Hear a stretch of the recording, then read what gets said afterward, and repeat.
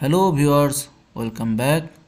In this video, we'll discuss how to add and configure digital input-output basic and standard module. To add, click the PLC folder, then double click on device configuration. It will open the device view. In this project, only PLC controller is available. To add other module, click the hardware catalog from top right corner. It will open all the available module for this controller. So click DI folder to add DI module. Here DI 16 into 24 volt DC, BA for basic, HF for high feature, and SRCBA means sourcing basic input module. Sourcing and syncing digital input module. You can see my other video about details of sourcing and syncing. So add basic module, click this subfolder and click on this part number. It will show all possible slot number where you can place. So drag and drop your desired position. I am place this module to place 2 or slot 2. Now I am hidden this hardware catalog. Now double click on this module. It will open the properties of this module. From this properties, you can choose here, from here, project information. Here you can choose the module name, that here DI 16 into 24 volt DC basic _1. So if you have 30-40 module, that time it is not easy to find out the module where your desired physical connection is connected actually. So if all of your signal from the compressor is connected to this module, you can give a name as a compressor. So from this compressor module you can easily find out. Now from the catalog information you can see that digital input-output module, input module delay time is 3.2 milliseconds. That means after getting 24 volt DC in this module from the field, it will give a true or one signal in your user program after 3.2 milliseconds. You can choose your own time. If you choose the high feature module, you can choose the delay time up to 20 milliseconds from 0.5 maybe millisecond. Okay, from this change firmware you can choose the firmware version. By default it will take the latest firmware. If you click on this change firmware, here you can see that you can see here the earlier version of this firmware, module firmware. So keep as default that firmware version is 1.1. From here you can give the plant designation or location identifier. It is not mandatory actually. Now go to module parameter, that it will open the startup condition of your module. So by default it is from CPU.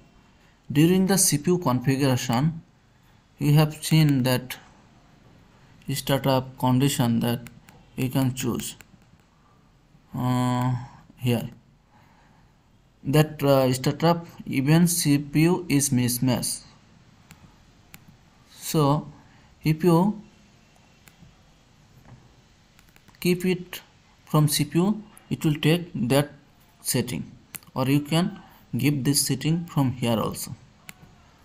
Okay, next thing is DI configuration. Here those configuration you cannot given by for basic module, so leave those all. Now go for input 0 to 15, go down. Here is general failure. This is a good configuration that you can choose, but for input module you cannot choose, but for output module you can choose. So during the output module configuration I will show you. Now IO address. From this IO address, by default it will take the lowest start address. Here start address is 0 and end address is 1. Actually this is a byte number. This is a byte number because it is a 16-bit input, so there are 2 bytes. One is byte from 0, another is 1. So 0.02, 0.7 and 1.02, 1.7. So from start 0.02, 1.7 there is all the signal for this module. You can choose it for 10 also, or you can choose other, but you should use the lowest input address. Now I am giving it back to 0. So here another is organization block. You can choose from this 3 dot that which organization block will execute this input module. Here by keep it as it is, that it is automatic. 3 dot, select 3 dot, that it is automatic.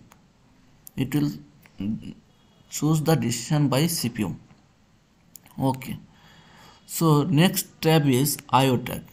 You can give a tag name of your input I0.0 here, that ready compressor. Okay, or run.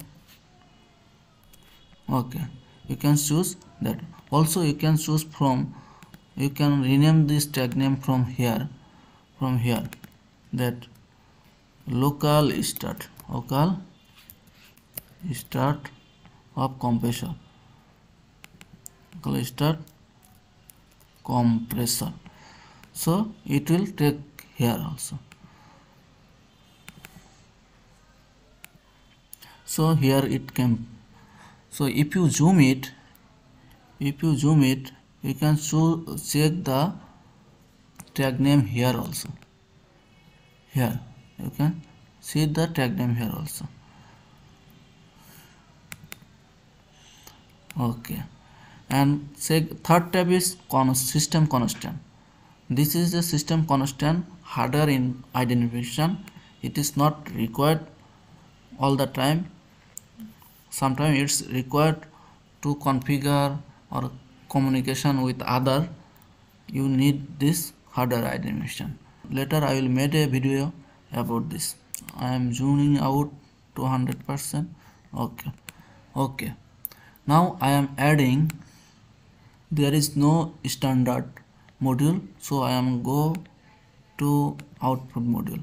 I will first add the basic module, drag and drop.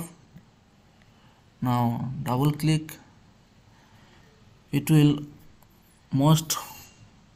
the setting is same as digital input module. Like here you can give a name of this module. Here you can see the information of your module. Here you can select the startup condition of your module. Also DQ. Here you can give a address of your output here. Okay, also you can give a name of this command, start cmd command. So you can see it will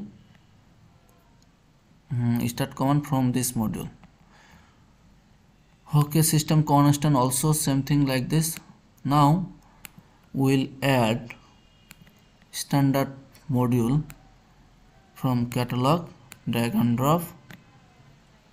Okay, hiding this catalog. Now double click.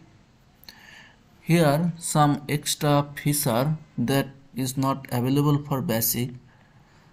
So I am going from the general tab. You can give a name here same as basic.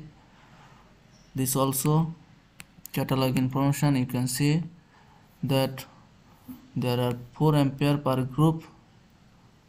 Okay, 16 bit. So 8 bit is a one group. So total is 4 ampere. 8 into 0.5 means 4 ampere. So per group you can use up to 4 ampere from this output module. Also you can change the firmware version from here. Now go to module parameter. This is also same thing as basic. Now go to channel template. This is an extra feature. It is not available for basic. That channel template, if you configure this channel template, it will be same for all 16 output module. That by default it is shut down.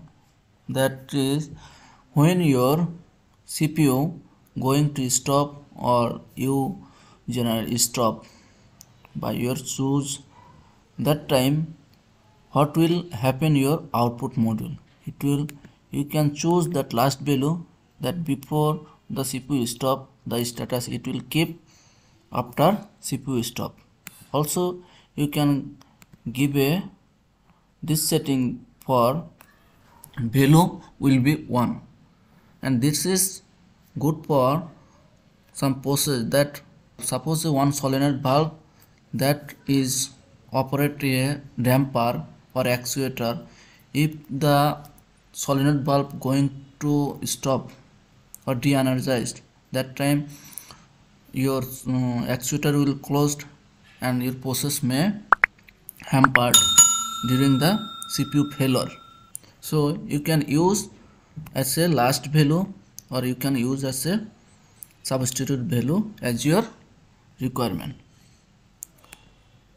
So going to output configuration, that here configuration, here you can choose your channel template, that is it is output is substitute. Here is output is substitute. So if you keep it last value from your template, here see from template it is keep last value.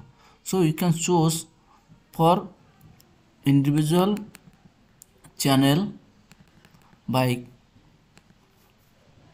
keeping it like by setting it manual, you can choose it from here. So you can set the last value for individual output also, individual channel.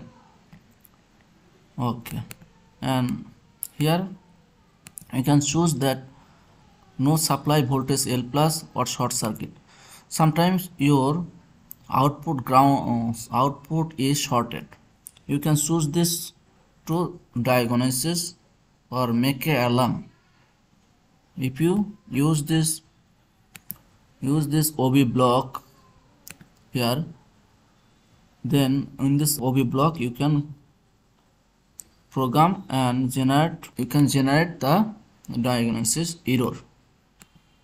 So this diagnosis error you can choose that L plus no supply voltage or less than your 19 volt or required volt. So to diagnose your channel you can choose this two option. Okay, and IO addresses, this is start address 2 because in position 3 we have used 0 and 1, here is 3. Okay, there is extra option is isochronous mode.